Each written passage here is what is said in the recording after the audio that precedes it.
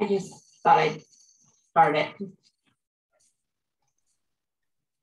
I don't know, Glenn, if you noticed, but we were in a practice session, so I just shifted us over to being public, because I've never seen that before, so I didn't want to, in case there was a hiccup, you know, I didn't want to set us back.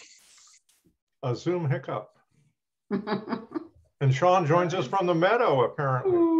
Yeah, absolutely. Doesn't it look nice out there? Is that Neyland? Are you up in Neyland? This is Bald Hills. You guys should come up here. Bald Hills, yeah. The flowers. Yeah, I've gone up there the last 2 Mother's Days and get all the pictures up there. It's great. That's your own picture? You took that yourself? No, I got this from Jill Duffy, I think. Yeah, she's a good photographer. Yeah, no, she's given us a lot of pictures. Hi, Tammy. It's nice to meet you. Nice to meet you. Good. I'm glad you're here. I'm glad we could. This is going to be your first meeting, right? Well, I've been to every meeting they've had, but my first meeting on the board. Okay, good. Yeah. There's going to be orientation during this meeting? No, I talked to we can talk about it no, we're not going to have an orientation in this meeting. Ginger had suggested that we agendize a discussion about orientation for new members, so you'll see it on the agenda. Yep. That'll be good. Hey, Nick, how's it going? Doing well, thank you. Would that be your restaurant in the background? That would be Home Sweet Home. Looks like you were just finishing your last mouthful when you came on screen. Yeah, I'm gonna need some candy to get through today. It's been a heavy couple of ones.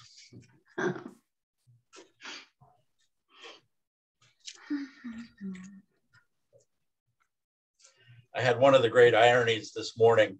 Last week we did have a break-in at the restaurant, and it could have been way worse. Really, they only took a little bit of cash. It was fine.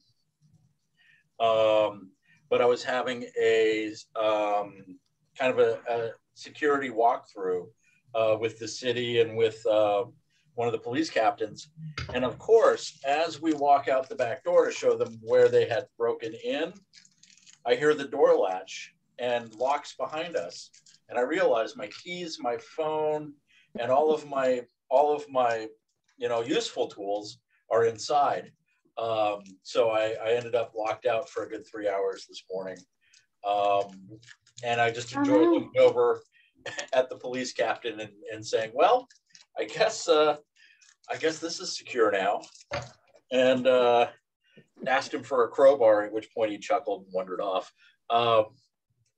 But it was just, kind of a surprising way to spend the morning. All right, that's enough story time. Hey, Scott. We have a different view of Scott this morning. Yeah, Scott, you got a big system behind you there. I'm an amateur radio enthusiast. Are you part of the ham group? Oh, I was part of the Humboldt Amateur Radio Club back in the 80s and 90s, and I haven't been a member for quite some time now because I used to work on Tuesday nights, and that's when they'd have their meetings. You should rejoin. Oh, I've got too many irons in the fire right now.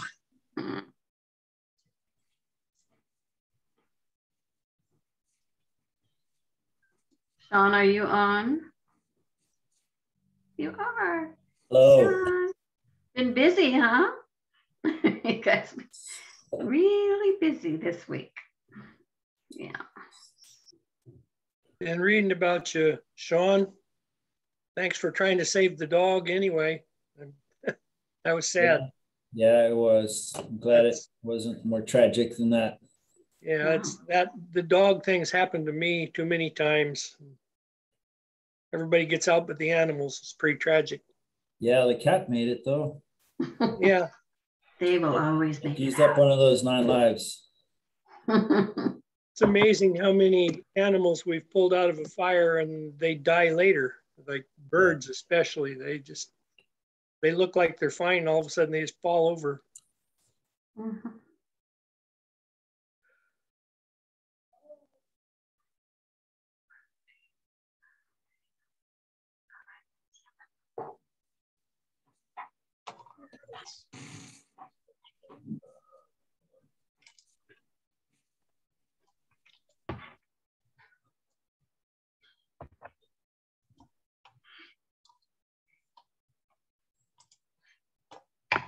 Ms. Miller-Rubio or to Sean, did you have any communication from Mr. Barney indicating that he was going to attend? I think you're muted, Sean. I can see you talking, but I can't hear you. He confirmed that he received the invitation. Okay. So I'm not sure if he'll be attending today. Okay.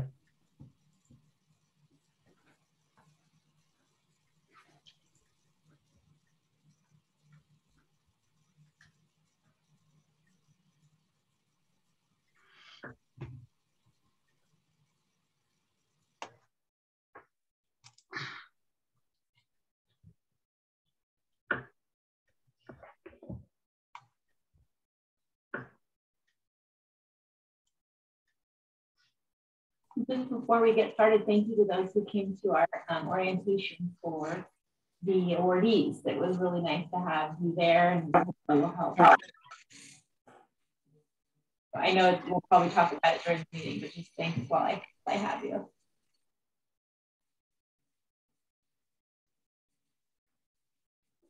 It was well done. Thank you. Yeah, I like, and the graphics and stuff that were sent out to them. That was great. I printed those out myself. Okay, I think I'm showing 2 o'clock, so I think I will call the October 28th meeting of the Measure Z Advisory Committee to order. The first matter of business is the salute to the flag. Would you join me, please? I pledge allegiance to the flag of the United States of America and to the republic which stands one nation under God with liberty and justice for all. Thank God we're not a choir. Next would be, are there any requests for any modifications to the agenda by anyone? Seeing none, we'll move on. This would be the point in the agenda where the public has the opportunity to comment on non-agenda items. So if there's any member of the public that would like to address the committee on an item not on today's agenda, now would be the time. Do we have any such request?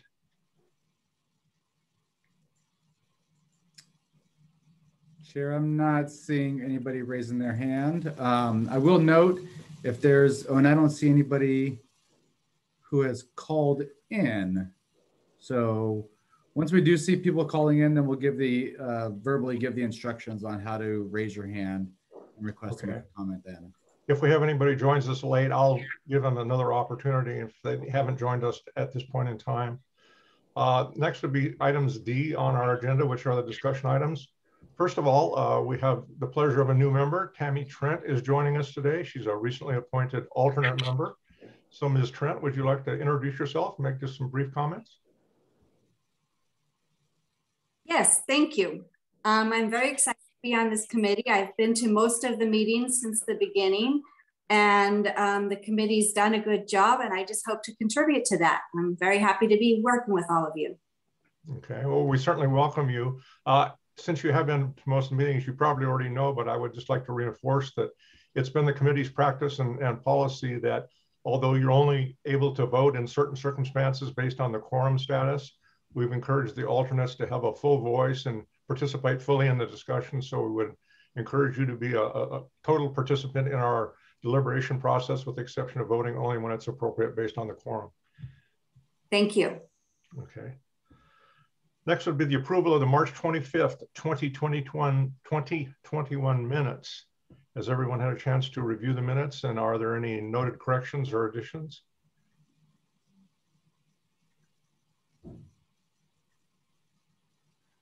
If none, the chair would entertain a motion to approve the action summary or minutes as submitted by staff.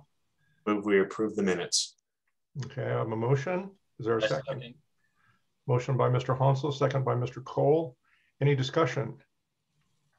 Any public comment? Not seeing any, Chair. Okay. All those in favor, please signify by raising a hand. Aye. Opposed? Okay, the motion carries. Next would be discussion items that have been brought forward by members of the committee. The first is a potential training for new committee members. Ms. Campbell suggested this be included on the agenda. So Ginger, would you like to speak to your request? Yes, since Glenn and I have been on since the beginning, and we've had, of course, a big turnover of people. And I think that each time somebody new comes on, depending on who, if they were appointed by somebody, they got, asked to be on, they probably got input from that person. And, based on what that supervisor, whatever, would really like to see. But I think overall, if it were me and I was had come in the middle of it, I would be pretty confused about what our role is, what we can and can't do, how the county views this. And I think that it's become an issue where people have, they're really strongly feeling like we need to change the way things are done, or that there's things that we can do that we really can't do. And I don't think it's fair to them to jump into the middle of it and everybody's looking like, oh, well, that's not really something we can do, especially in the middle of a meeting. And so I really would like to see some type of even if it was for an hour and a half, 2 hours, something like that, where it would be the new person plus maybe their supervisor or somebody and definitely somebody from the county staff, Nefali or Sean, somebody that can be there. And I mean, we don't have to decide today, but I really feel there needs to be an introduction and go over some of the paperwork that's been done. I'm assuming everybody reads the ballot measure and does a little history of their own research, but I just feel it's more fair to somebody if they get a really good perspective of what our job is and what our goals are. And what, we can't, I think that in general, the people in the public feel that we have a big say in how things are run within the county, which we do not. And I think that the person coming on needs to know that and really embrace that too, so that when they're looking through the applications, they can see what we're talking about, and maybe give them some examples of applications that have come in that were not even close, just so that they have in their mind, like, okay, I get it, that's not a safety thing. So those are just the things I think could be covered, and I would like to see that. Thoughts of the committee members? I agree. Nicholas? I think this is really important, especially as we look at the removal of the sunset clause. We are all looking at a situation where somebody else will be sitting in our seats at some point. And I faced this coming in midstream, not knowing what the process was and having to learn on the fly. And it wasn't a terrible experience. But it definitely made it more challenging than I think it needs to be. And I think we represent some level of institutional knowledge that I think we can at least trim down to something like an hour sit down or an hour discussion that at least informs new members to the structure that we're using, to the grading system we use and why. And I think really introducing concepts as well as examples of, like Ginger mentioned, examples of applications that were absolutely outside of the purview of this committee, as well as examples of applications that were perfect. And I would absolutely support collecting that information and making that available to new committee members well before their first meeting. Okay, other thoughts? Ernie? Yeah, my experience has been that the Board of Supervisors might need to set in on some of these discussions on training, because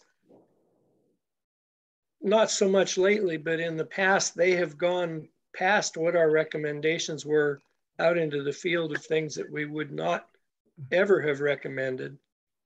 And they don't seem to have the background to know that that wasn't something that would qualify in our opinion. So I agree with Ginger that we need a little training going into this thing, because I agree with Nicholas also. I kind of stepped into it a little green and just kind of hit the ground running, made a few mistakes going in, probably make a few more going out too. But anyway, we do need training for the new members, and we could save a lot of time, I think, just about with a little training.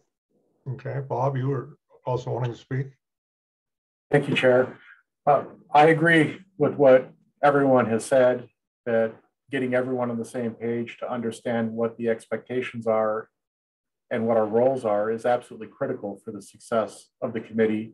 And I realize that it's taken a number of years for the selection process to be refined to the point of where it is now. And it seems like it's a well-run, oiled machine at this point, and that perhaps now is the time to actually document it in writing of sorts, where it becomes some sort of, but a lack of words, we'll call it a charter for discussion, that this is, if you will, how the committee operates with all the nuances of how applications are judged to see if they even meet the criteria, how then we go into ranking them, how all of that comes into play. And that may be something that we're able to put together and without too much difficulty, that would then preserve the legacy of the Measure Z committee moving forward for all of our successors. Okay. I'm seeing pretty universal support for the concept. Anybody have any concerns or opposition or any practical concerns? Sean or Ms. Miller-Rubio, do you have any logistics issues or anything like that that you'd like to discuss? It looks like Ginger has something to say, but yeah, I do have some thoughts on this. Okay, go ahead, Ginger. Well, when I first thought about doing this was about a year ago, and it was too late to bring it up then, but I went through all my paperwork from the very beginning, which if those of you had not been here, it was a very interesting beginning, but I found some really good documents that were put together that were basic, that I would like, I can donate to whoever is going to put this together. But I agree, it needs to be like a little pamphlet or something people can read ahead of time and be a little bit, so that, people don't know what question to ask if they don't understand what the process is. So I have stuff to participate in that. Yeah, I know the committee, when we were organizing initially, developed some kind of, I'll call them roadmap documents that still exist. Some of them are still germane, some of them maybe not so much so. So those would certainly be available. I get the sense, Ginger, that what you're suggesting perhaps as a member or two of the committee plus a staff representative would be the group that would meet with a new member. Am I correctly understanding that? Right. I think if it would be hard to choose a supervisor, because everybody would want to have their say. And I don't feel like it's a thing about having your say about your community, or I think it's more like just the basic outline of this is what we do, this is why we do it, this is what we can't do, don't get caught in this because it's not going to go anywhere anyway. You're welcome to say it, but just as a matter of saving time. So I don't know how you guys feel about having a supervisor chosen, but I think that would be really difficult, because I think then they'd all want to participate on some level. Sean and yeah, I would have to voice some concerns about involving the supervisors. I share Ernie's concern about the supervisors from our perspective going off script a little bit, but I think that's an entirely different issue than the orientation. That doesn't have anything to do with this.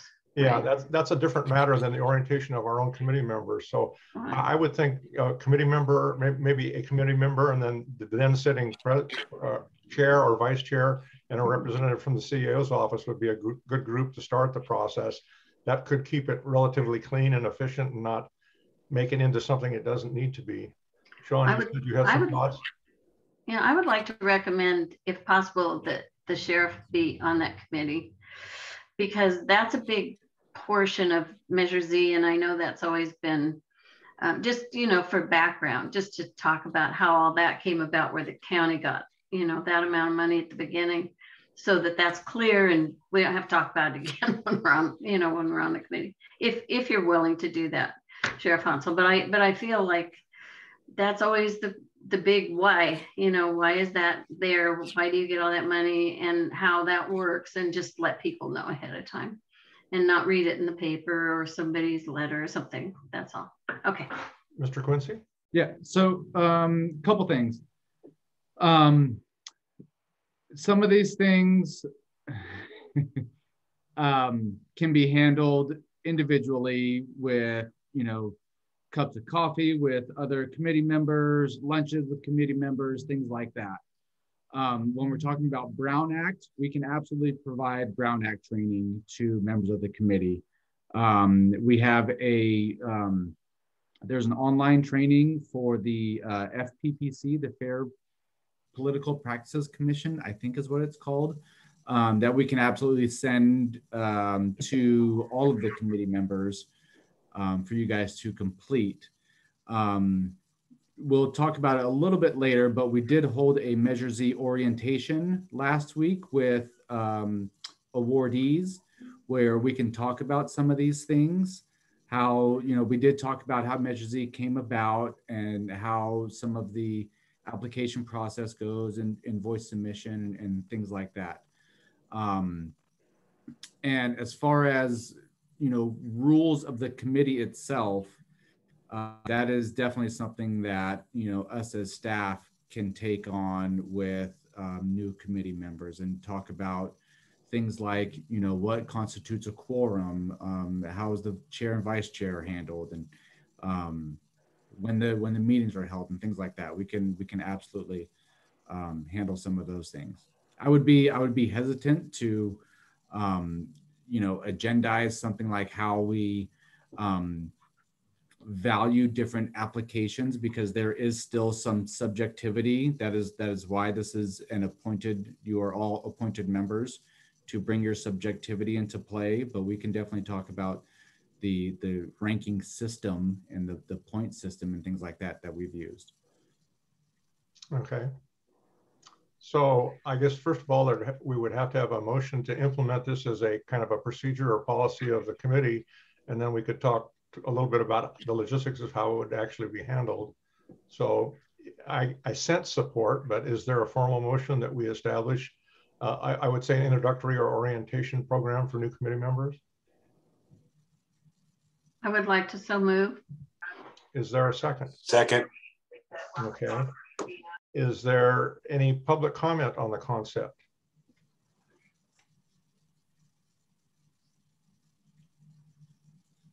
Not seeing any, Chair. Okay, and discussion amongst committee members or further discussion? Okay, seeing none. Chair, before you vote, can I clarify, this is specifically for new committee members? That was the way it was introduced and agendized. So I believe it's certainly, I think it would make sense if we develop some resource materials and so on. Obviously, we'd want to circulate them to all members, just to make sure that whoever the representative committee members are correctly conveying the wishes of the group as a whole. But essentially, initially, it would be an orientation process for those newly introduced to the committee. Okay. Nicholas? Any material that we put together, I would also like to make available for anybody looking to participate via public comment. Is this something that we can make much more available to the public so that this can also become a kind of an outreach material so that the public can understand how and why we do what we do, or is that beyond the scope? Mr. Quincy, your thoughts? So we, as you mentioned, Chair and Ginger, when the committee was first established, I know that you all received a packet of information. There was a budget and brief document in there. There was the ballot language. There was Brown Act materials. I think there was FPPC materials in there. And so I would be looking to develop a similar packet, and yeah, sure, we can add that onto the county's website, the Measure Z website for the Citizens Advisory Committee. Okay, Ernie? Yeah, I would agree with some form of a packet with the information that we use, like our ranking system and the Brown Act, and a lot of the things that we use could be covered in a pamphlet. And I don't know if we need to have a meeting over a cup of coffee. Just a really concise pamphlet might be better. It'd be less time consuming because a lot of this material is already available. Yeah. Okay, any other discussion prior to a vote? Okay, all those in favor of establishing an orientation or more formal orientation process for the Measure Z committee, please raise your hand. Opposed? Okay, motion carries. Next element obviously would be for the initial process and so on. Ms. Campbell suggested the sheriff be a member of the committee. I would think that either the chair or the vice chair should be a member, and then a representative from the CAO's office. Is that makeup acceptable to the committee? And is it acceptable to the CAO's office? Chair, did you say the sheriff? Either the chair or vice chair and a representative of your office. Okay. Are we comfortable with that makeup of the committee, at least initially? Okay. So seeing a consensus, I don't feel the need for a formal motion unless somebody needs to make that motion. So perhaps we can ask the CEO's office to communicate with myself and Sheriff Hansel, and we'll try to set up a little organizational meeting sometime in the relatively near future. Ms. Trent, obviously you would be the first subject of our process. And please don't think we're picking on you at all. I'm sure the goal, I know the goal of the committee is to try to provide some orientation materials and just try to give you the benefit of the 7 years experience we've had. So we will try to coalesce that into a package of information and so on. Then we'll probably circulate that to the committee members just to make sure they're all comfortable with it before we actually schedule what I would imagine to be an hour and a half, hopefully in-face meeting of the parties. Does that sound reasonable? Nobody's screaming no, so let's move forward on that basis. Okay, next would be item D4, County Administrative Office updates. Okay, really quickly, I'm sure as all of you know, Alicia Hayes, who chaired or staffed this committee for a long time, from its infancy really, and grew this up into the mature adult that it is now, is earlier this month was formally appointed as the County Administrative Officer. She took over as the acting County Administrative Officer in July, and yeah, just a couple of weeks ago, she was appointed to the permanent position. I think she's still getting some communication. She's getting CC'd on emails and things like that. So we will continue to try to straighten that out. But Neftali and myself will be staffing this committee for the foreseeable future. So hope you guys are okay with that. And let's see, mentioned it just a second ago, but last week we held an orientation for the awardees for fiscal year 21-22. It lasted just a little bit over a half an hour. We had a good attendance. One of the goals that we wanted to get across to the awardees was just clarifying some of the processes that they have to do to get reimbursement. And we also went over with them some of the key points in the Measure Z audit. And we'll talk about, I guess we have that as an item. So we went over some of those things to make sure that those issues get addressed. And we also talked about the importance of sharing information, sharing what they're doing with Measure Z funding. I'm of the strong belief that one of the primary reasons that Measure Z was supported by the community is because we continue to operate in such a transparent manner, And everybody who has received funding has gone the extra mile in terms of communicating what they're doing with that funding. And so we want to continue that practice. It's a really great tradition that we have. The last point I'll mention in the staff updates is that we are, if you've seen some of the board agendas lately, we are in the middle of negotiations at the moment. I can't talk about what's happening in those negotiations, but we are negotiating with several different bargaining groups right now, and we're hopeful that those will be resolved shortly. That's all I've got for today, folks. Any questions or requests for clarifications from any of the committee members? Okay, we would move on to D5, the update on the 2021 actuals and the fiscal year 21-22 adopted budget. All right, so as you all know, the 2021 budget was adopted right as COVID set on. Nobody knew what to expect. And so our estimated revenues were much less than what they had been in the past. The budget was adopted with $9.47 million in estimated revenues. During the year, we continued to see revenues come in beyond projections. There's a lot of different reasons for that. I've mentioned to this committee online sales, changes in rules that apply to online retailers, and just behavior. And so we adjusted the budget in March to our revenue projections to just over $11 million. To date, the revenue that we have received to date for 2021 is over $13 million. So that is fantastic news. That is funding that we can use, I believe, in this funding cycle for 22-23. It's kind of the same story with 21-22. We estimated revenue for 21-22 at $12.5 million.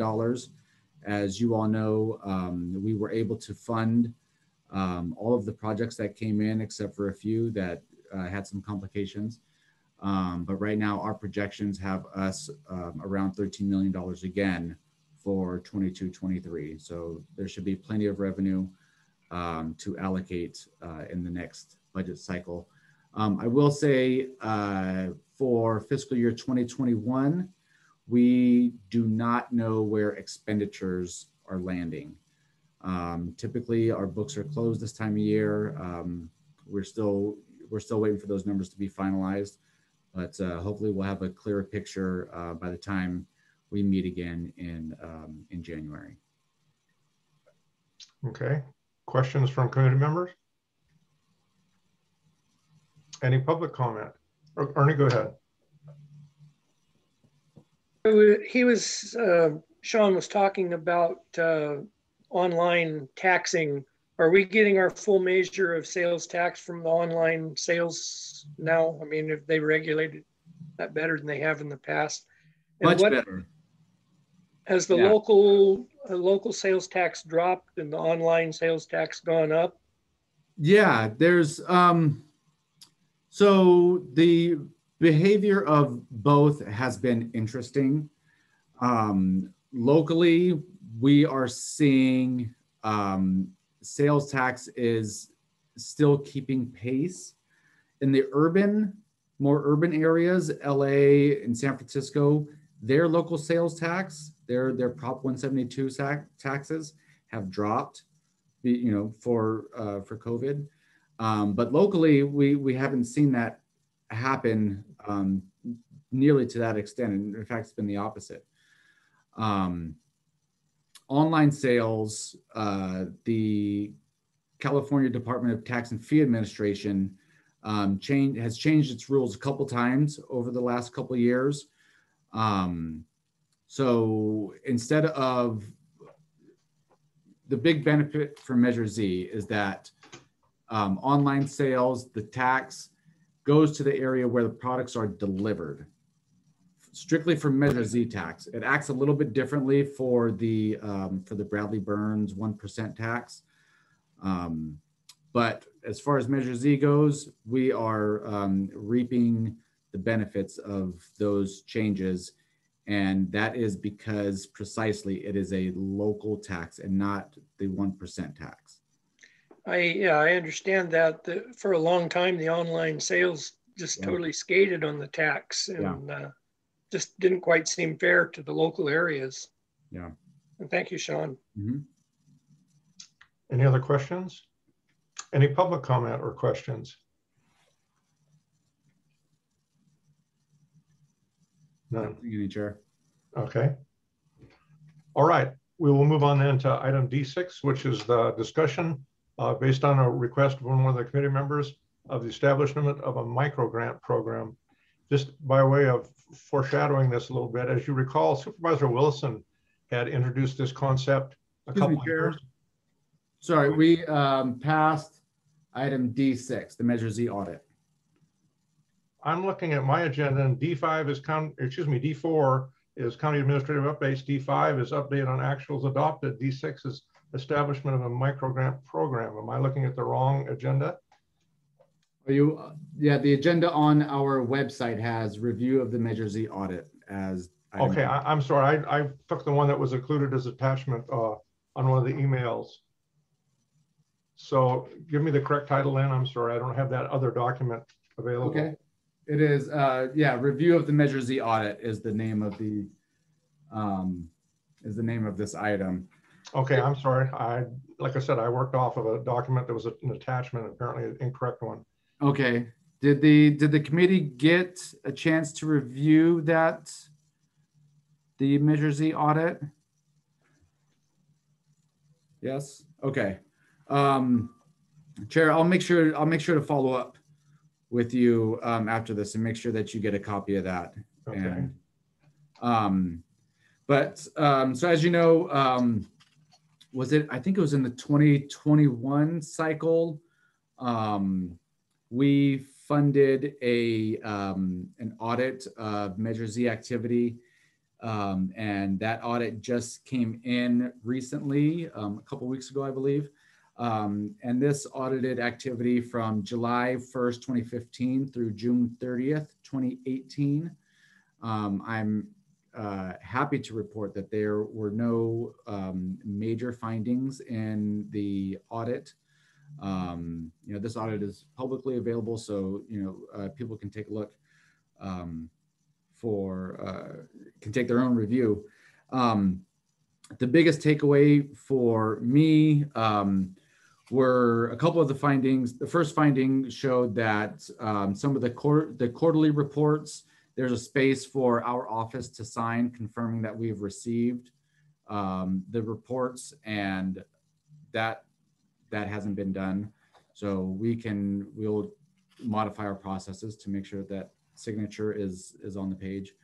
There were other findings about missing invoices and missing receipts from awardees, people who were receiving funding.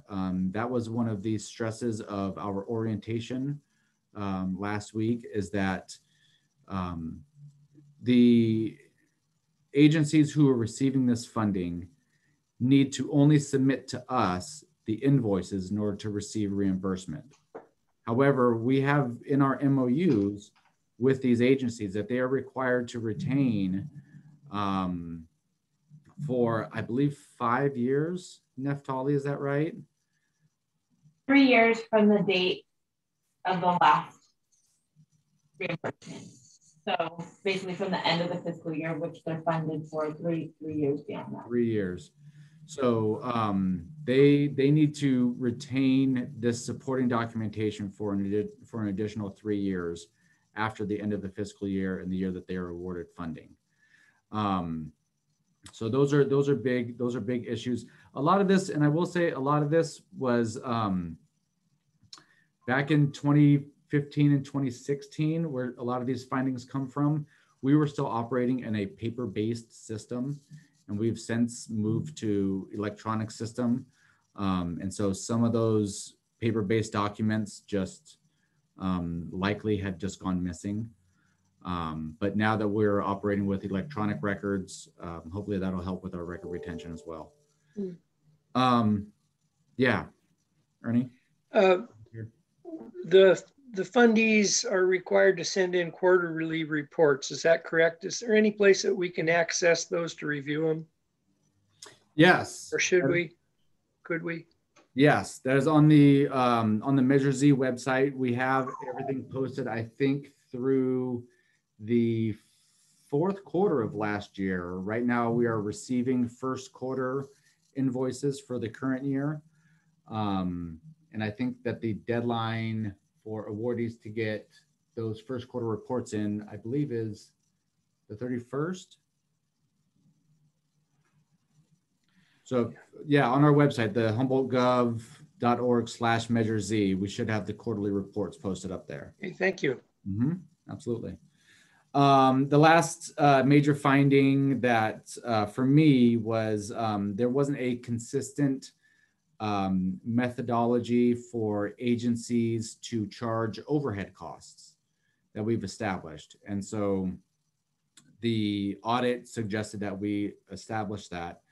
And we are going to be reaching out to awardees to let them know that there's going to be a 10% overhead fee that they're going to be allowed to charge up to, but they're going to need to note that also on their invoices and clearly describe that and show that where their overhead costs are in their invoices.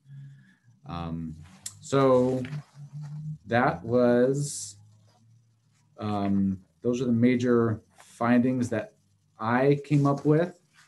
And I'd be happy to answer any questions that you all might have. The overhead is just an administrative overhead component. Okay. That's correct. But the amounts that would be included in the administrative overhead are not in addition to the grant award. They have to be contained within the grant award, correct? That's correct. So it can be no more than 10% of the total grant award. Okay. Any other questions from committee members regarding audit discussion? Questions or comments from any public member? I'm not seeing any, Chair. Okay. All right. Am I correct then that in the actual agenda, the next item would be the establishment or discussion of establishment of a microgrant program? Yes, sir. Okay. This is Ms. Campbell's suggestion as well, so I'll let her speak to it first.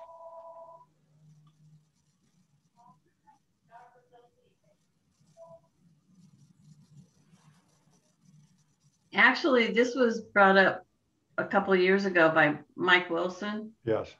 And in the meantime, you know, I've had discussions in the community with a couple of public service, public safety agencies that have said that they just don't have a specific project at the beginning of our year. You know, that that's what they think that's all we're looking for is just a specific project. And they don't know what that specific project is at that time necessarily, but during the year, they might have their repeaters go down, which are very expensive. They may need new equipment that falls apart that they weren't planning on.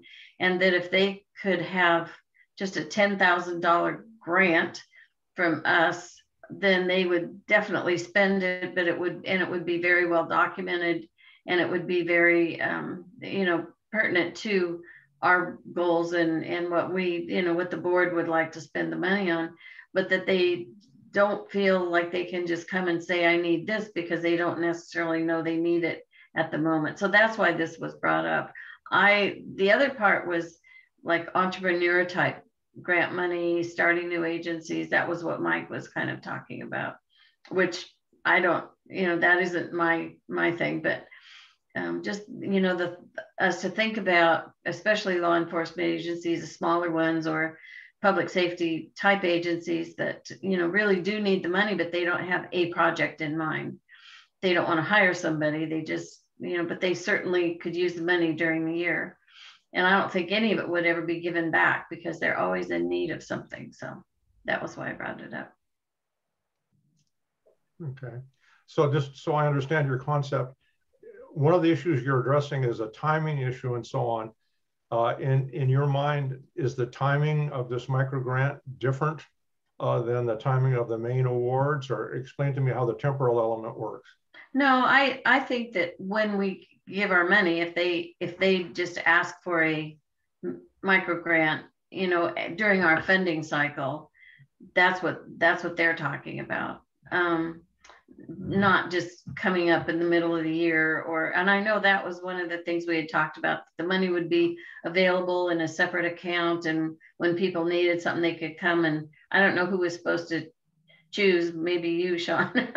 You know, I don't know who was supposed to come up with the, yeah, you can have the money type thing, but this was specific to some public safety agencies that have stopped asking us for money that really, really, really could use it. And I suppose, you know, it's a little bit different with the Fire Chiefs Association, because they get, you know, they meet and they get a specific amount of money, and that's, you know, distributed equally with all of the fire departments, but they may see this as something that they need too. So I don't know if it's opening a can of worms, but I hate to see people that really should be getting help from us not get it because they don't have a specific project in mind at the time of funding.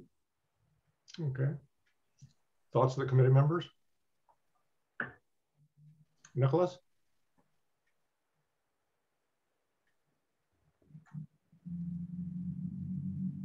Could you unmute yourself, Nicholas? I succeeded. I really like this idea. One of the concerns I've had over the past few years is I've seen a reduction in the number of applications that has come to the committee.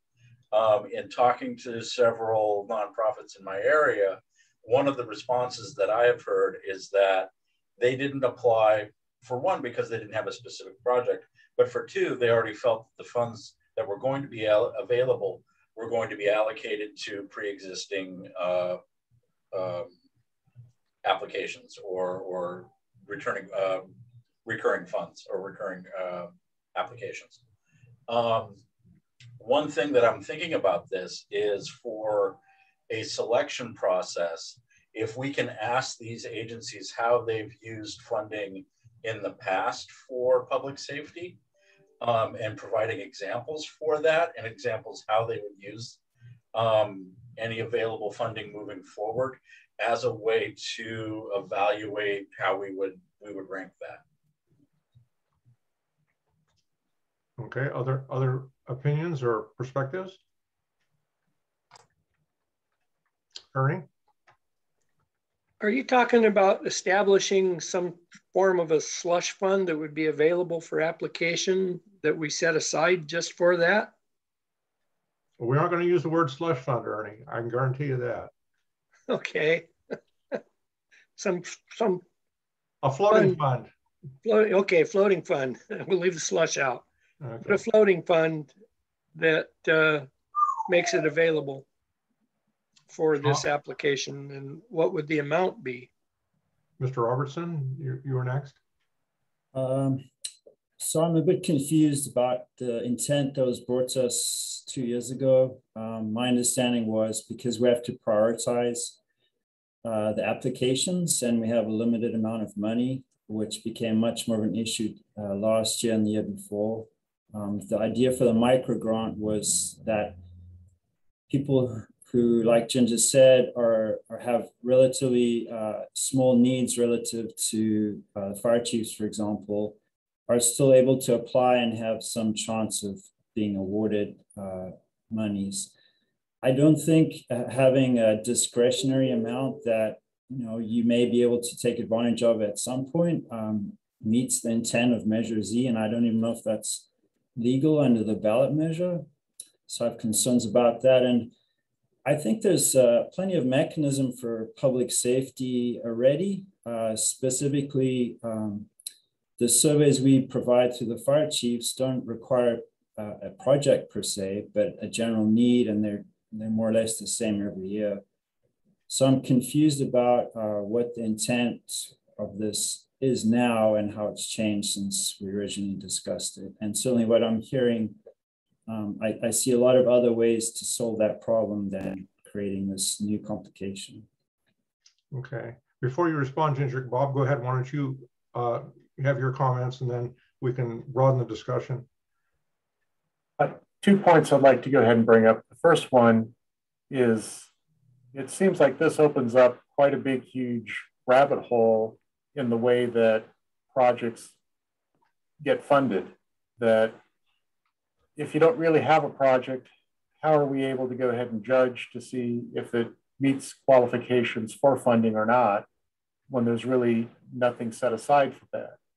Which then kind of leads into, well, maybe this needs to be, not to use the word slush fund, but some sort of reserve fund that perhaps might just be reserved for the Board of Supervisors to be able to allocate for whatever emergency use that may need to come up during a fiscal year to handle a crisis that a small agency can't quite overcome. And maybe the vetting for use of that money is those small agencies need to go ahead and document that their operating capital is below some certain threshold, and therefore they could be put on a list that could potentially tap into this revenue should they be able to make a case to the Board of Supervisors in the future that there might actually be a problem. But with all that being said, it seems that we should just stick with the basic concepts of, here's the proposed projects that people want to do, here's the proposed funding, and we should vote upon them upon their merits and rank them and provide funding as it's available. Ernie? Yeah, the way I see it, we're going to have to, if we're going to implement this, we'd have to set funding aside from it, and which would take away from funding for legitimate projects, as Bob just said. We have projects that we need the funding for out there, and we don't have nearly enough money to fund what we've got going. And I agree with Ginger that it would be nice to have some seed money, but I don't see how we can implement it without taking away from what we're doing already. Mr. Hansel? Thank you, Chair. I think it's a good concept, but what we have to do is encourage the public safety agencies to apply for just smaller grants, or smaller Measure Z funds. If that's they need to forecast what they may need that funding for. I think it's just it's a very difficult task to ask or to provide an outlet for public safety agencies, and there are a lot of them here in Humboldt County.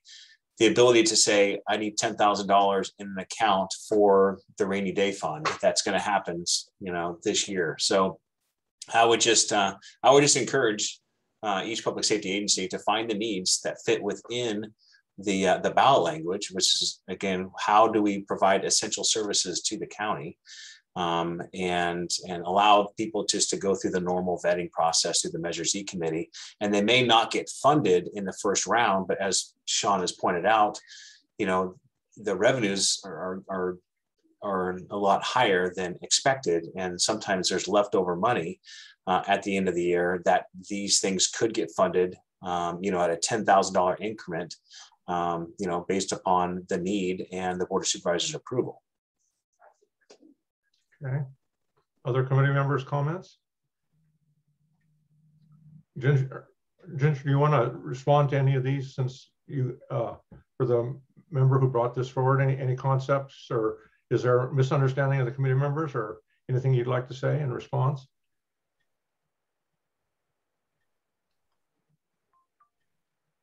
I think Nicholas had something to say. Okay, go ahead, Nick.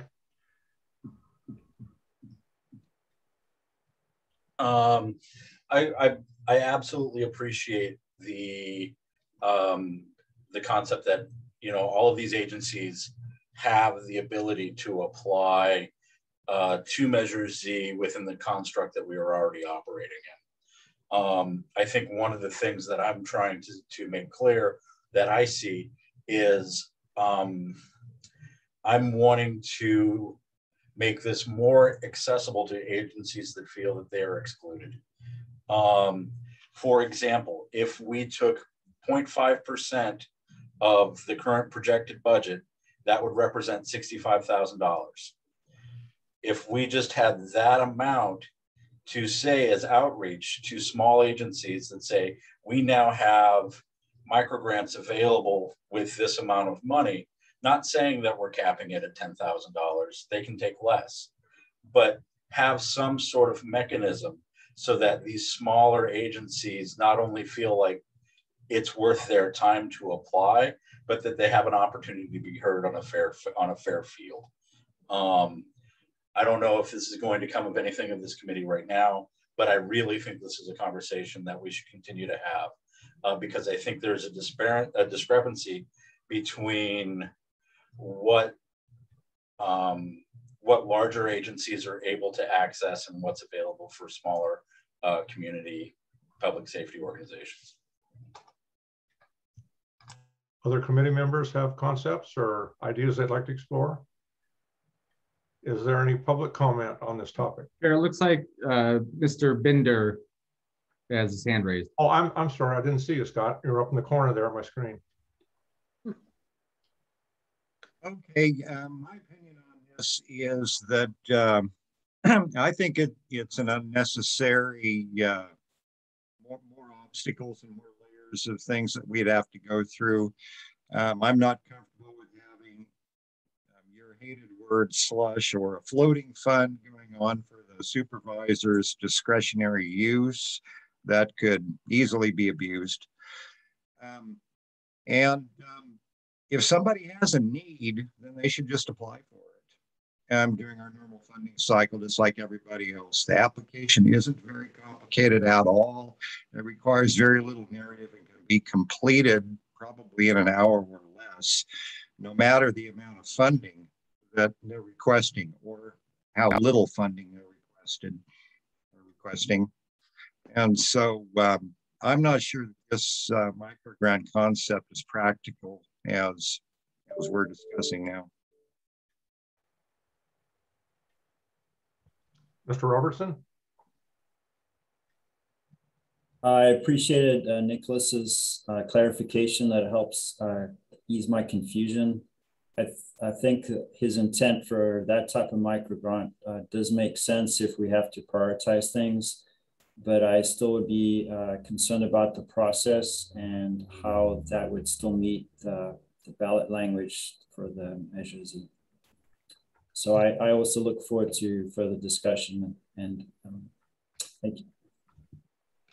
Is there any public comment or anyone like to comment on the concept? None? Chair, so I appreciate the conversation. I would just like to remind the committee that there are administrative costs to additional tasks like this. Every awardee who gets Measure Z funds needs to have a contract developed. They need to submit all this paperwork. We need to process all their invoices. There is definitely a cost to our office and to the rest of the county to process additional things like that. I don't want to say that to dissuade you all from pursuing an idea like this, but I do want to make sure that that cost is realized, because that is a real cost to us and to the public.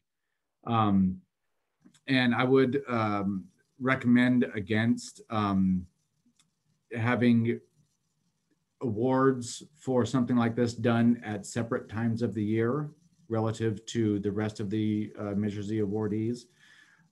Again, just for matters of cost, if we could do the contracts all at one time, that really helps our process. We've adjusted kind of our office to doing that at one time of the year. But that said, that's Sean, I hear your concerns about making sure that this fits within the ballot language. If your committee so chooses, we can do some research on potential ways to make this work and bring that back to your committee in January. if your committee would like to go down that route. Okay. Just the sense of the chair at this point is that there is not a majority, at least expressed majority, for making a recommendation to the Board of Supervisors at this point in time. So the question to the committee then basically is, do we want to even open the topic with the Board of Supervisors? Obviously, it would require their approval to establish this sub-grant program. So just based on the discussion so far, my sense is that the majority of the committee is not interested in doing that at this point in time. Am I misunderstanding the sense? And I've heard no formal motion to move forward with it. So is the chair mischaracterizing kind of the discussion so far? And would anybody like to make another comment? Bob?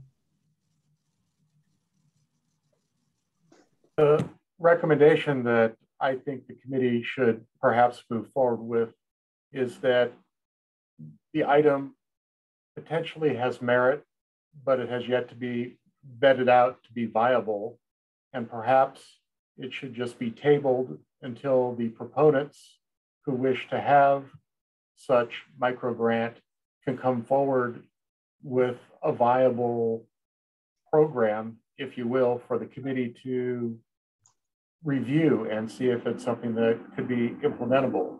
I don't think it's something where the CAO's office necessarily needs to get in the middle and try to create something, but there was a vision that was coming from the board and from other entities about what this might be, and perhaps it should just be kicked back to those entities that wish to see this to develop something truly in the spirit of Measure Z, considering all the input that's been discussed today, and then perhaps that's something that the committee could look at some point in the future. But until that time, I'd recommend that we leave status quo. Scott? I think it might be a good idea to get Mike Wilson in here and hear what he has to say about it. Since he's been proposing it for the last couple of years, he's likely given it a lot more thought than we have, and might be able to provide some insight that we haven't heard from our committee yet. Okay. I was going to suggest that there's kind of two levels of discussion here. There's discussion of our interest, but clearly to modify the process, it would have to have support at the Board of Supervisors level.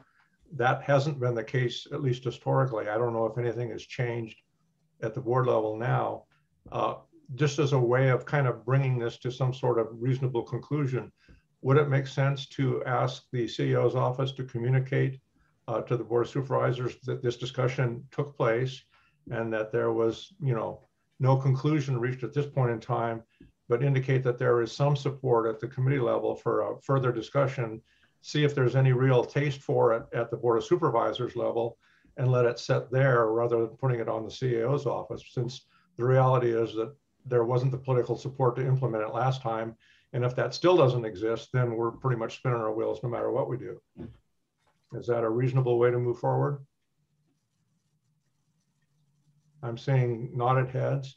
So I guess just to finish this discussion, then we would ask the CEO's office just to communicate to the Board of Supervisors that this topic was discussed and there is some interest, but we feel that it is appropriate for the Board of Supervisors to initiate, a modification to our historic pattern, if in fact that's their desire. Is that a fair communication to make to them? Okay, any public comment? Or Ernie, go ahead.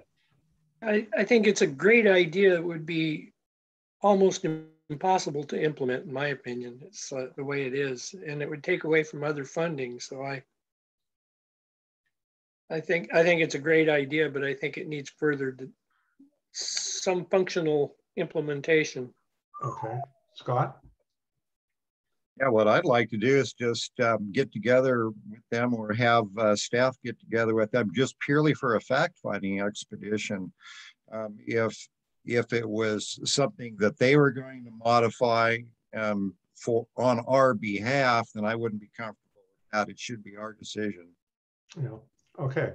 So I'm hearing, at least at this point, I believe we have a consensus that we would ask the CEO's office to communicate to the Board of Supervisors the existence of this discussion and let them decide if it's got enough horsepower at the board level to be worth any time as far as exploration further.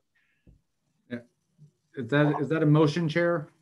Well, the chair isn't going to make a motion, but like I said, that's just kind of the sense of the chair. I don't know if that's a legitimate mechanism, given our operating rules and so on. I guess we could have a formal motion to communicate our some level of interest to the board. That probably would be a lot cleaner. Is someone willing to make a motion to ask the CEO's office to communicate to the Board of Supervisors characterization of this discussion to see if there's any interest at the Board of Supervisors level for carrying the discussion further? Do we have Go ahead and make that motion. Okay, we have a motion from Scott. Is there a second? I'll second it. Okay, second from Nicholas. Any discussion of the concept? Any public comment on the concept? Go ahead, Ginger. Okay, so am I muted? No. So I just wanted to say that we've gone down the rabbit hole from what I was talking about. You know, this had nothing to do with the Board of Supervisors. I don't know how all that I started to see it going the wrong way. This was something that was just brought to me by two different public safety agencies as how do we ask for money when we don't have a project in mind, but in the middle of the year, some horrible thing happens and we lose some major thing in our department and we need to replace it. We don't have any money. You know, it's that kind of thing. It's not, it had nothing to do with Mike Wilson or the Board of Supervisors. So, I mean, you can certainly talk to them about it, but they don't know that this is coming because they're not the ones that brought this up. Does that make sense? Okay. That, you know, this had nothing to do with Mike Wilson or, I mean, a couple of years ago, he brought it up. And if I had to call it something, I wouldn't call it a micro grant, but I did just for a point of reference. But if you're a tiny little agency and you hardly have any money in the middle of the year, a huge piece of, say, equipment dies or, you know, your communication system goes down and you have no money to replace it, they're wondering, you know, they feel like there's no way for them to come and ask for money at that point, which there isn't. But so this had nothing to do with the Board of Supervisors. You can ask Sean to go and have a meeting with them, but they're going to be surprised because they have nothing to do with this. They didn't know anything about this. This was just me being approached by a couple of public safety agencies. That's all. I just want to say that. Mr. Robertson? Thank you for clarifying that, Ginger. Can I ask if those are fire agencies?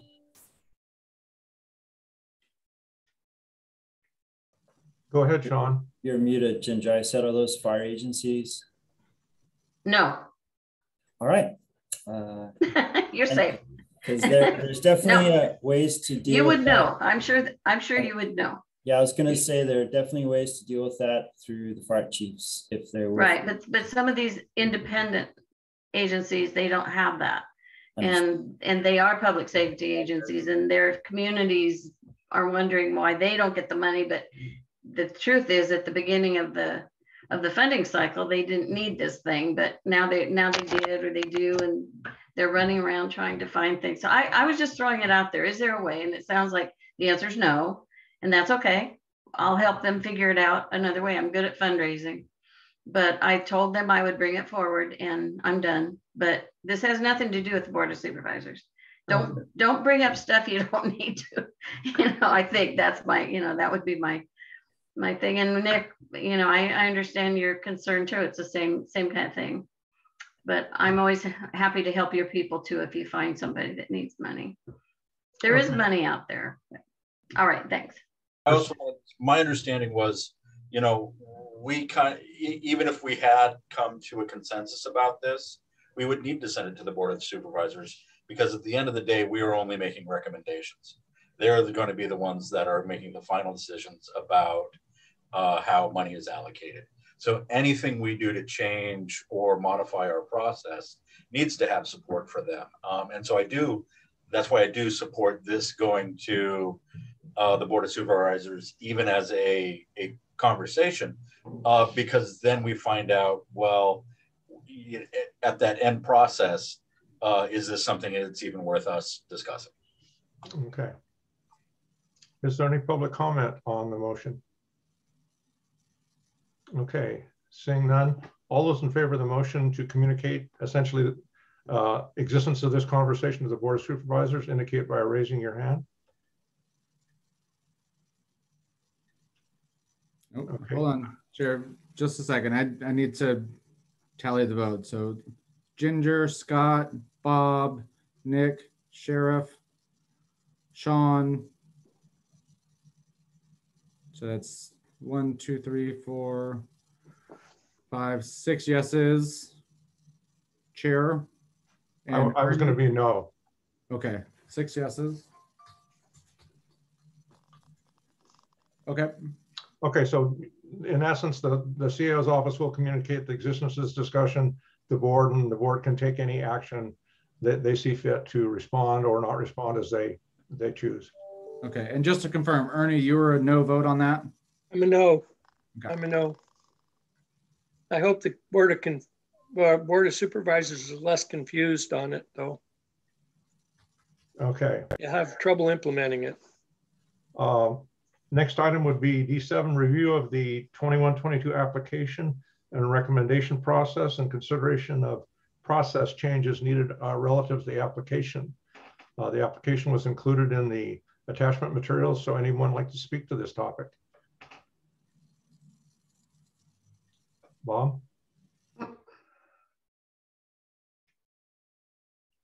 I have a couple suggestions. The first one is dealing with including the complete language from the ballot measure in the application so that potential applicants can go ahead and see exactly what they need to go ahead and adhere to. Because that's the kind of the litmus test that we're judging all these projects to, is does it fit within the ballot measure? And it would seem that replacing the 5 or 6 bullet points that Sean has up there on the screen with the actual ballot measure would go a long ways to helping make sure that any applicant understands exactly what the Measure Z program is about. The second thing, and I don't quite know how it fits into the application, there's a reference to length of attachments, like 1-page attachment for this, 1-page attachment for that. And it seemed that last year when I was going through the applications that a lot of people didn't adhere to the page limit maximum, and we got a lot of applications that had a lot of pages attached to it, a lot more than what the application seems to suggest you're allowed to attach. So perhaps that needs to be clarified as far as how long are these things supposed to be? How many pages should be attached to it?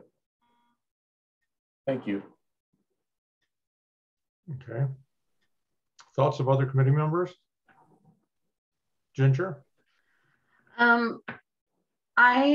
A couple of years ago, I think it was 2 years ago, we had an agency that applied and they wanted us to fund their director and an assistant director.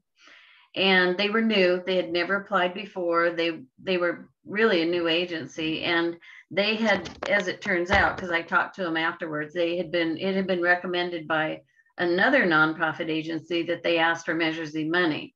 The other agency has never received Measure Z money, so didn't really know the process. They were just throwing it out there. So this agency asked, and then they said, you know, well, our whole budget is, and it was a very small budget, and we need a director in it. And so we turned them down because they did not really meet the, you know, the standard. But the young man came up and he said, I want to thank you all. This is a learning process. I want to learn as much as I can. I'm new at this. I appreciate your feedback.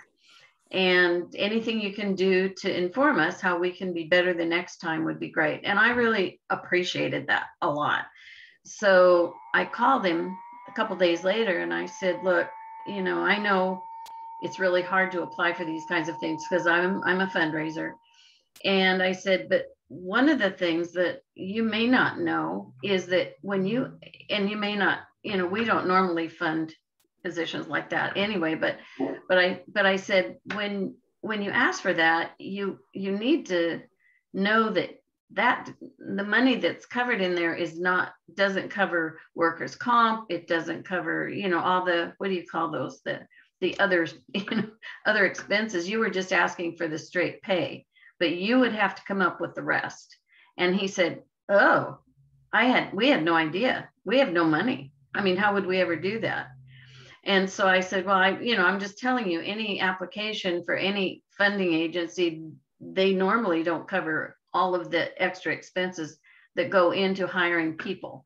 And so he was really grateful, and we had a nice conversation, and they didn't apply last year, but I think that somehow that needs, what's the name of that? What's the payroll roll-ups? The what? Payroll roll-ups?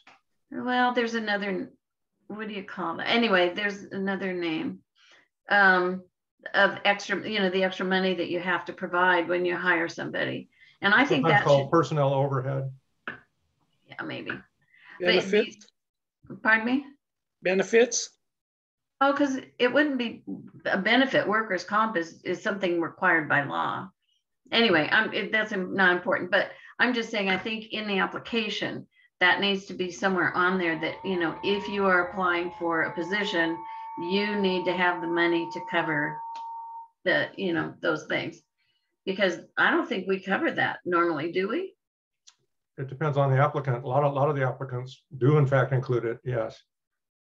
But they have to include it in their ask, right? Yeah, certainly. They were just asking for the straight hourly wage. Right. And I said, well, you have to, that wasn't going to be enough. And so they said, oh, we have no idea. Yeah. So to try to keep the discussion a little bit focused, if you don't mind, let's go back to Mr. Bronco's two specific suggestions first and try to discuss those. The first was the substitution of the actual ballot language for the summary that's currently included. Would people want to speak to that proposal? There's currently kind of an interpretive summary of the types of elements. Mr. Bronco was suggesting that we would be better served to have the actual ballot language. Is there support for that modification? Mr. Hansel. I agree with that. That's not a bad idea.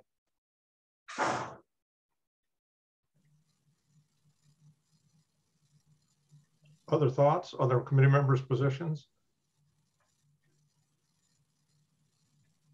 I would support that as well. Okay. Well, can we see what version we're talking about? Are you guys seeing the ballot language right now, or are you seeing a spreadsheet? Sean, Mr. Quincy is sharing screen sharing a Citizens Advisory Committee application element that's kind of, I would call it an interpretive presentation of the ballot language. I'm looking at bullet Sean. points. I'm not looking at the wording of the ballot. Okay, just for clarity, I'm seeing a screen that's titled Citizens Advisory Committee on Measures the Expenditures, and then it has a series of bullet points that outline typical types of programs and so on. Is everyone seeing that in the screen sharing mode? I can share my Yes. screen, Sean, if that is helpful. So Mr. Bronco's suggestion is that we replace this, I would call it interpretive presentation, with the actual ballot language. Is there support for that potential modification? I heard Mr. Hansel speak in favor. I heard Nicholas speak in favor. Ernie's giving me a thumbs up.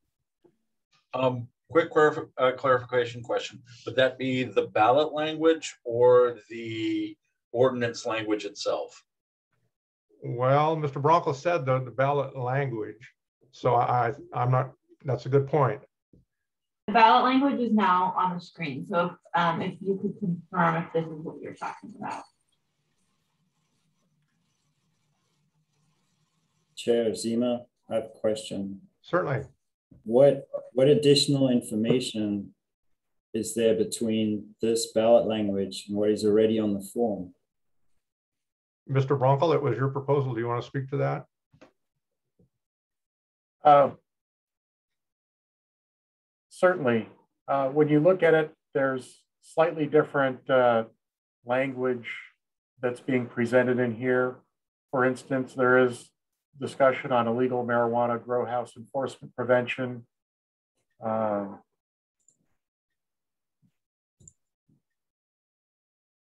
got to toggle my screen here to look at the other one to. I can pull up both.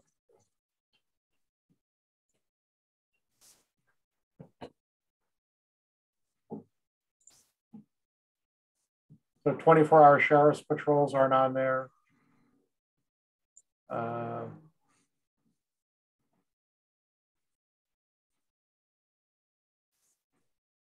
Oh, there you go. Got both of them together. I can do like a split screen.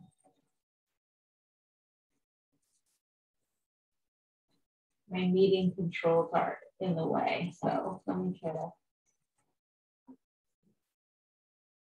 So this is the language that's on the application now, and this is the ballot language here.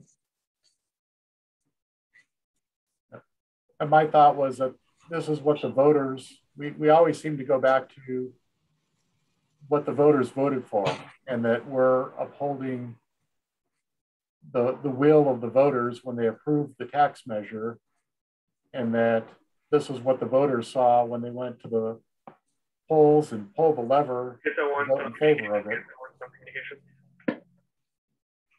I still don't see what that difference is besides a couple of words missing. The intent is what I read more or less the same. Sorry. Just want to make sure all bases are covered with it. Problem here. Perhaps to expedite the discussion, Mr. Bronco, would you like to make your recommendation as a motion? Then we can see if it has support. Certainly. I'd like to move that we replace the existing Measure Z narrative with the Measure Z language from the ballot. Okay, is there a second to Mr. Bronco's motion?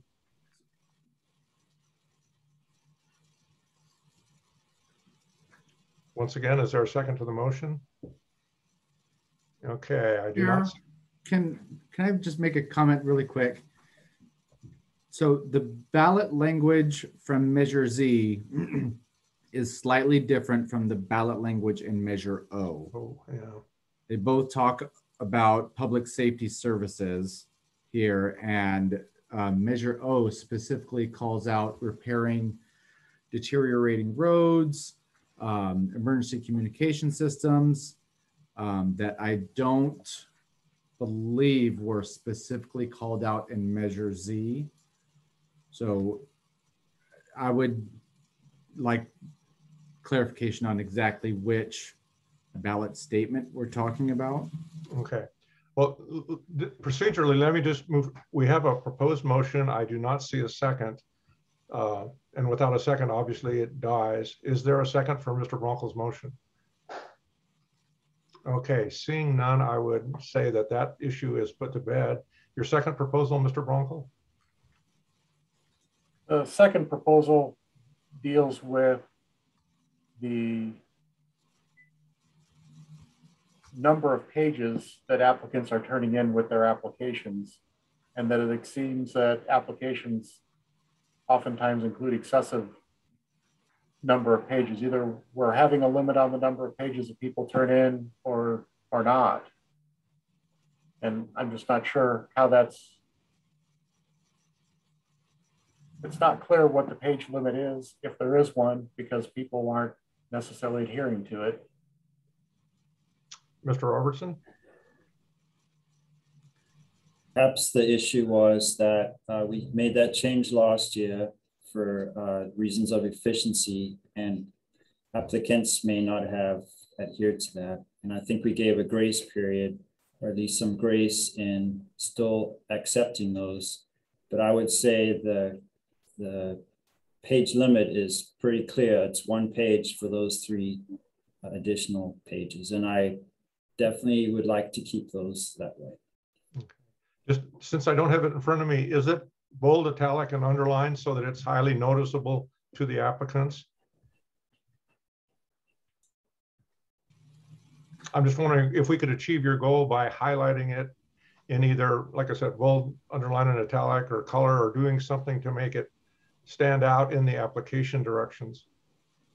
I guess it's more the question of what is staff going to do when they receive applications that exceed these one-page limits? If those applications will be rejected or will they be forwarded on? Is there, if the grace period's expired, maybe we need to bring that to people's attention. It's probably just more of the policy issue of what do we do when we get these applications in that aren't adhering to what the requirements are. Staff, what is the staff's thought?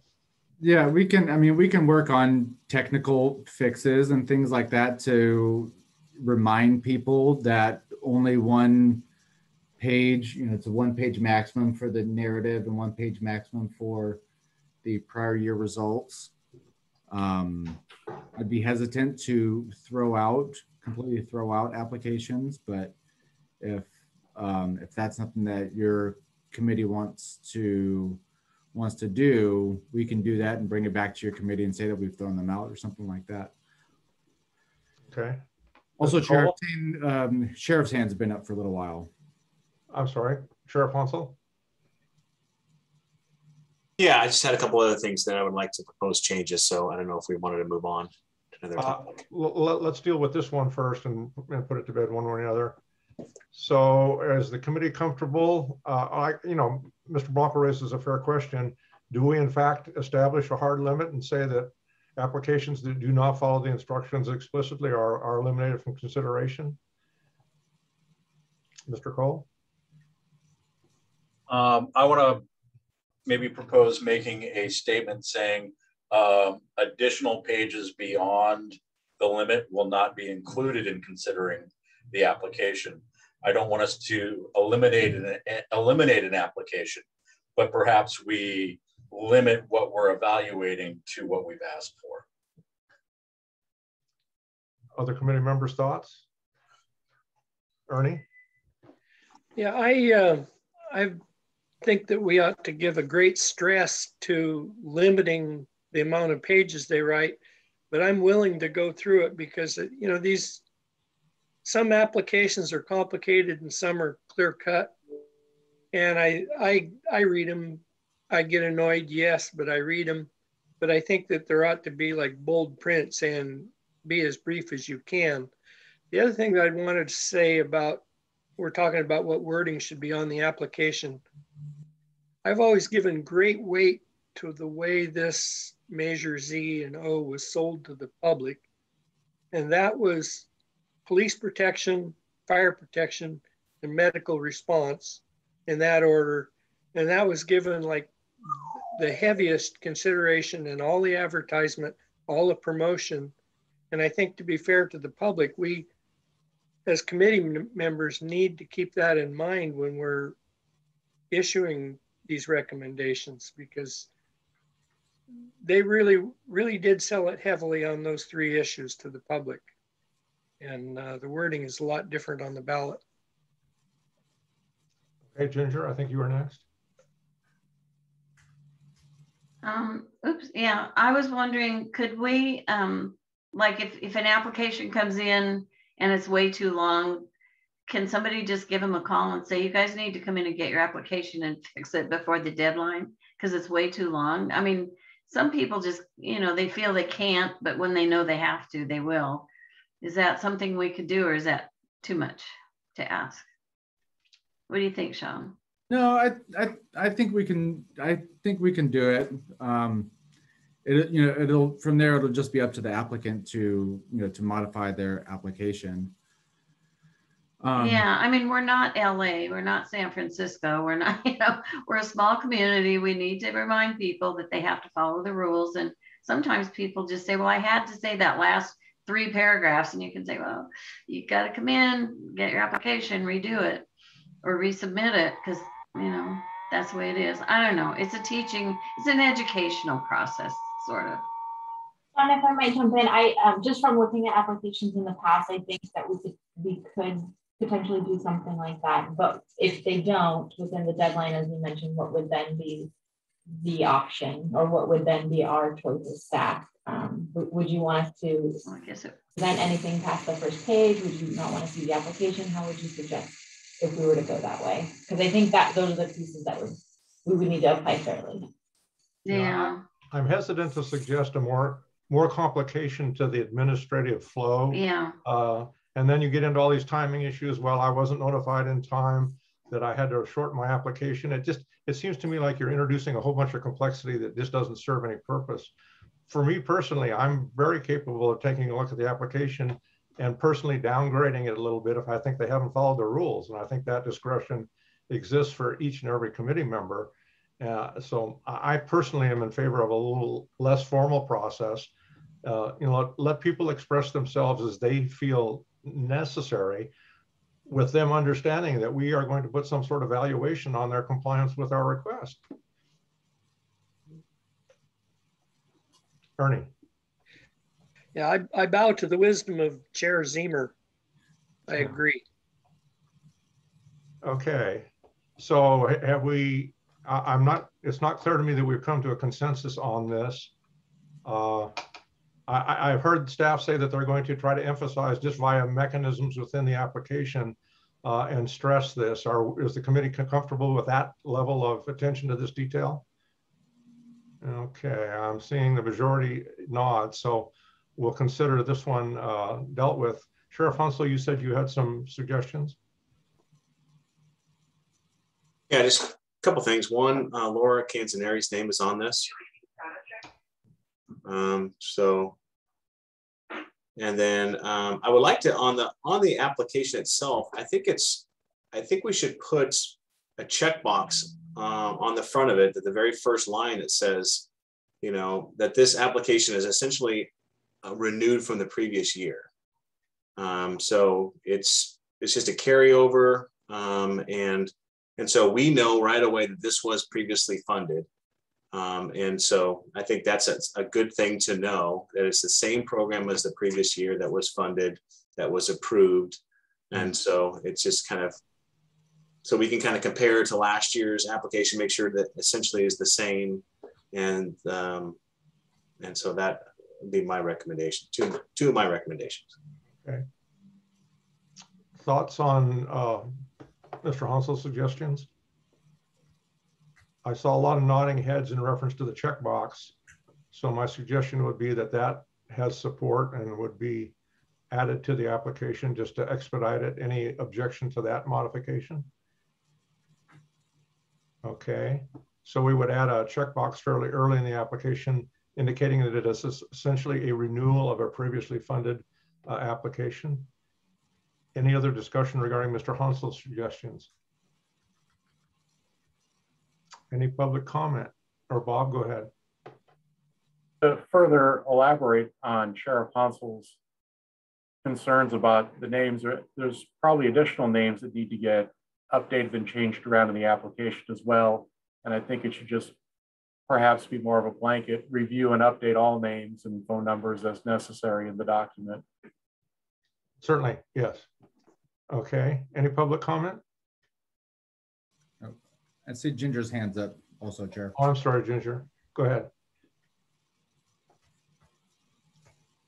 So I wonder if we could put a little sentence underneath all that and say, I understand that I can only put one page additional to my, and make them check that as well. Yeah. Just a thought. I know it's one less thing. And at some point, we have to assume some level of competency on our applicants, I think. Although I stipulate that once in a while I'm surprised by what we receive. Okay, other proposals for modifications or any changes to the application? Okay, I think we would consider this agenda item complete. Next would be the proposed 22-23 fiscal year meeting schedule. Staff, would you like to speak to this? Yeah, so included in the agenda are just the meeting schedules from prior years. Typically, your committee meets once in January to authorize opening the application process, and then you begin meeting in the first week of March, or the first or second week of March to start receiving the applications and evaluating them. And then there are meetings as necessary throughout March to determine recommendations to send off to the Board of Supervisors. And so based on just prior meeting schedules, I added staff added a potential meeting schedule for 2022, and that is January 13th. And then in March, beginning March 3rd, and then at least 2 meetings, and then more if needed, and then having another meeting around this time next year to go back over fiscal year 21-22 and get an early look on 22-23. Okay, any comments, concerns, or conflicts from committee members? Okay, so am I correct in believing that we accept the schedule as proposed by staff? Yeah, just need a motion, Chair. Okay. Is there a motion to accept the proposed schedule as submitted in the agenda? Also move. Motion by Mr. Cole, second by Mr. Branscombe. Any discussion? I'm sorry, who was that second from? Ernie? Any public comment? Okay, all in favor of accepting the schedule as proposed by staff? Opposed? Okay. Item D9. As you're all aware, probably we received two communications from the Humboldt Deputy Sheriff's Organization addressing what they see as lack of expeditious and efficient use of the Measure Z monies. Mr. Barney was made aware of, Mr. Barney is apparently the current representative of the Deputy Sheriff's Organization. I communicated with him about 3 weeks ago and made him aware of the meeting. Is Mr. Barney in attendance? And if so, would you like to speak to the committee?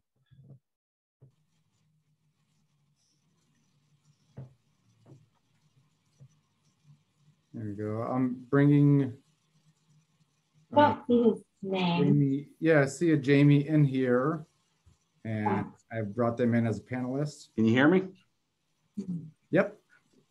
All right. Thank you for having me. That's quite a meeting to sit through. I appreciate all the hours that you guys have put into Measure Z. And the biggest reason the letters went out, the reason I'm here is the #1 priority for Measure Z. Ideally, 24-hour deputy coverage throughout the county wasn't happening in 2014. And right now in 2021, it's the same, if not worse. So our members are concerned. Why is that? That was one of the biggest reasons we went out and supported, implemented, and put Measure Z on the ballot and then got it passed, but we don't see the results that it should be. As Sean said earlier, we are working with a board and we may be coming to a resolution, but I do appreciate throughout the meeting how everyone has went back to focus on what is Measure Z for, what's it about, and that gave me encouragement just watching the meeting.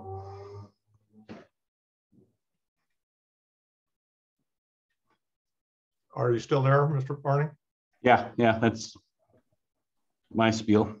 Okay, just to help me understand the context of this a little bit, I'll be real honest with you. The tone and the, I would say, highly inflammatory language that you used in both letters struck me as a little bit unusual for an initial communication to a public body. Boiled down to its essence, you say, and in fact, the quotations are that we're throwing $70 million down the drain.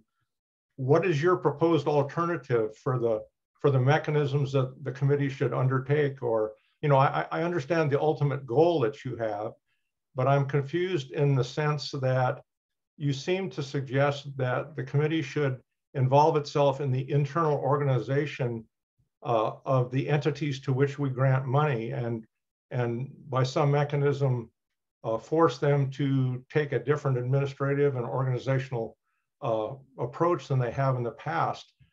I've never viewed that as being part of our charge or our responsibility, but your letter clearly suggests that we should be involved to a much more explicit degree in the operations of the awardees.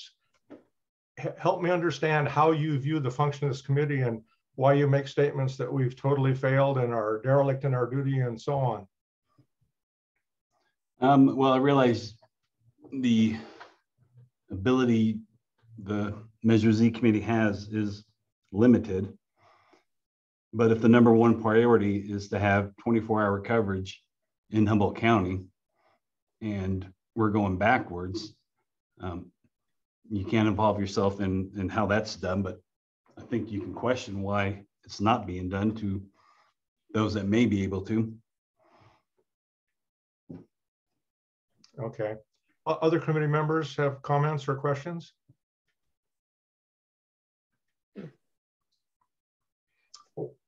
Mr. Burke, what would your proposal to the committee be? In other words, you're clearly unhappy with the mechanisms and the approach that we have taken. What specific alternatives are you suggesting that we should undertake to address this problem that you've identified?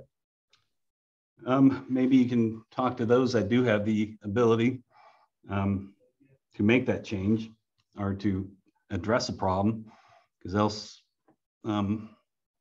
if the number one goal of Measure Z is not happening, then something needs to be done. You can ask questions. That's what I would suggest. So let me be just completely candid about this. Your organization has been pretty direct and harsh on the administrative structure of the Sheriff's Department and so on. So you're suggesting that we should in some way chart a new course for the Sheriff's organization and or deny them the recommendation of the funding unless they make that change in course? That seems to be the suggestion your letters convey. Not the Sheriff's Department, Board of Supervisors. Okay. Any other committee members have questions or clarifications? Mr. Cole? I don't want to make too much of a statement on this one. I do want to say I felt, I just want to clarify. The Sheriff's Association is currently in negotiations with the Board of Supervisors as to their contract. Is that true? Yes. I felt that the public release of that letter, I felt its timing was questionable within that context. What I would say to you is you're more than welcome to submit an application to this organization. And we absolutely hold the goal of public safety and the intent of Measure Z and the integrity of our process to be our highest mission. And so I would like you to reconsider how you view this committee and in hopes that perhaps you may participate in the future. Point taken. Ernie?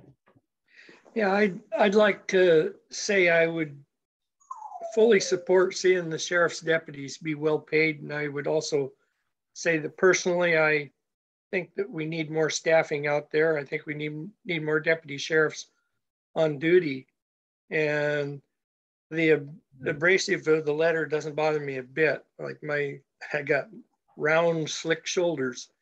And when you're frustrated that you're not getting the funding and the help and everything that you need, I'm just saying this personally. This is not, I have no recommendation on this committee to the Board of Supervisors or anything. I just want to say that I would like to see the deputies funded adequately, whether it's too much or too not. We've spent Measure Z money training deputies to see them go somewhere else. And I don't think that's right. I don't think it's a fair use of Measure Z money to train somebody and lose them. So deputies may be horribly overpaid, but if we don't have any, what good does it do us? I think that I'd encourage the Board of Supervisors to work with the deputies to see if they could come to some resolution where they could fund the deputies where they were happy and where there would be more deputies want to stay on here. From what I understand, that the deputy sheriffs can get paid a lot more, going quite a few more places or quite a few different agencies than they're making on the sheriff's department. And I trust Sheriff Hansel to fend for you guys. And I hope you get a raise that you're happy with. And we need deputies. And that's all I've got to say. Okay. Mr. Barney, just a question to help me understand and quantify this. Just for the sake of discussion, so I have some sense of the magnitude, if the current proposal that your organization is forwarding was accepted by the county today, how much additional expenditure above the current amount would it require to meet the request that you're currently carrying as your negotiating posture? I wouldn't have numbers for you on that. The only numbers I have is what Ernie was saying. We're training deputies to go work elsewhere. So whatever it takes to stop that, or even whatever it takes to bring in laterals from other agencies, is what I would propose. And it probably has to come more from the board. Okay. In this committee. In some of your public comments, you made reference to Mendocino County being one of the agencies that's taking employees away from Humboldt County. How, in general terms, how much more does a Mendocino County deputy make than a Humboldt County deputy? I think it's 2.5 years ago, they got a 29 to 30% raise. On their application, they proudly say, come work for Mendocino, where deputies can afford to live where they work. I think Humboldt, we can still afford to live here, but it's getting much harder for a starting deputy, or even a deputy that's been on for 2 or 3 years, to afford to buy a house here, for one. Okay. The reason we fund generally in the range of $7 to $7.5 million of the Measure Z money goes on an annual basis to the sheriff's organization. I'm just trying to understand in general terms, if the committee were to recommend a X amount above the 7 million, I'm just trying to understand if that's going to be functional as far as helping the retention problem. I worked in an agency for 20 years that was a training agency for other fire departments. So I'm highly familiar with, and I was a chief officer in a department that constantly watched my people be trained and go out the door. So I have some sensitivity to that argument, but it still boils down to the fact of how much money is it going to take to make us competitive. So maybe that's a discussion we'll have with Mr. Hansel and the Board of Supervisors, because there is certainly limited capability within the fund. And quite frankly, I'm not sure there's the public appetite right now to funnel even more than the 7.5 million in the sheriff's organization. But if there was some incremental amount that would make us more competitive and at least stem the flow, that might be something that, I would be willing to consider as a committee member. But we need to get some quantification of what kind of general numbers we're talking about. Sheriff Hansel, do you have any comments, or can you help us understand kind of the magnitude of this? Absolutely, Chair Zemer. Thank you. What it comes down to is recruitment and retention with the sheriff's office. Measure Z was brought about, 7 years ago because we were struggling with our staffing levels. We had 6 essentially deputies covering all 4,000 square miles of the county. We are a little better off today, but still there's areas in the county where we don't have 24-hour coverage because of our staffing levels. We're 20% down right now. And so it's one of those things that we've totally revamped our whole recruiting program. But what Sergeant Barney is talking about is that one of the things that we had to do over the last 3 years is send people to the police academy. And so by the time you put the application out there, it takes essentially about a year to get them out on their own and be, a solo beat officer.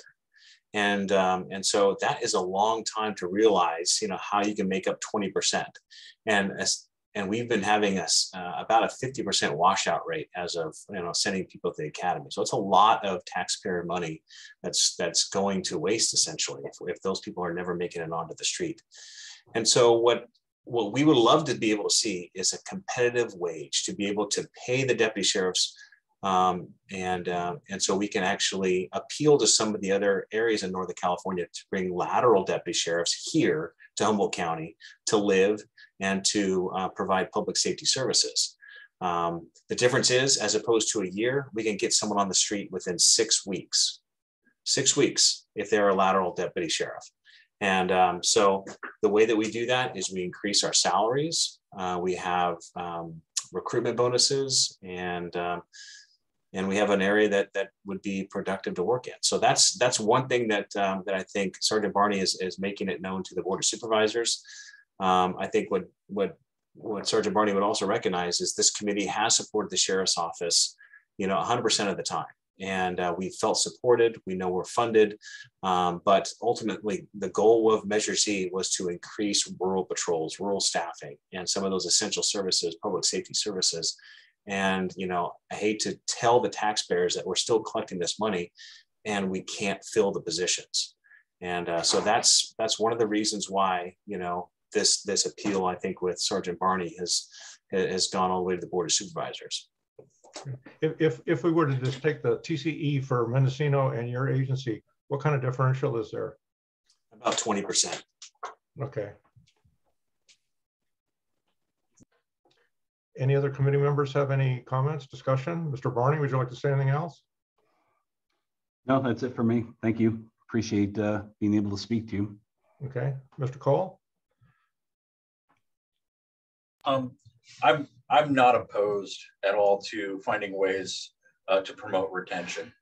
But I think one thing I'm coming up against is this not really the function of the negotiations that are happening currently? And if I'm wrong, please tell me that there's a way that our committee can engage or make recommendations about how we affect retention through this fund that is not covered by the contract that's being negotiated. That's the end all be all, isn't it?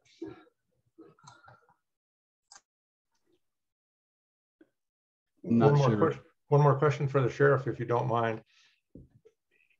The proposals that have historically been brought forward to the committee envision essentially filling, uncovered slots and so on. I don't remember the number, but we were funding essentially in the range of 25 to 30 positions at some point in time. Have you and your administration considered revamping the proposal to the Z committee so that, say, and I'm just picking these numbers as an example, say 50% of the Measure Z funding would be used for filling open positions, and 50% would be used for the kind of wage improvement that Mr. Varney is suggesting as a mechanism to improve the retention, instead of focusing all the money just on just the unfilled positions. Has there been consideration of adjusting that and directing some toward the retention side of the discussion? It hasn't been a part of the discussion. We were kind of waiting to see what, that is something that we can bring up at budget time, which is essentially 4 months from now. We're hoping and optimistic that through the negotiation process that they will see a raise that will benefit the association. So that's what we're hoping for right now. But that is definitely something when it comes to budget time that we will, if necessary, that's something we can definitely look at, because freezing positions to allocate more money for raises has been something that they've done in the past. Okay. Any other committee discussion? Any member of the public like to comment? Sergeant Barney, any comments you'd like to leave us with? No, thank you for your time. Okay, thank you. At this point, that completes the agenda, and I would make the meeting close at 3:47 p.m. We will see you all on the 13th of January, hopefully face to face.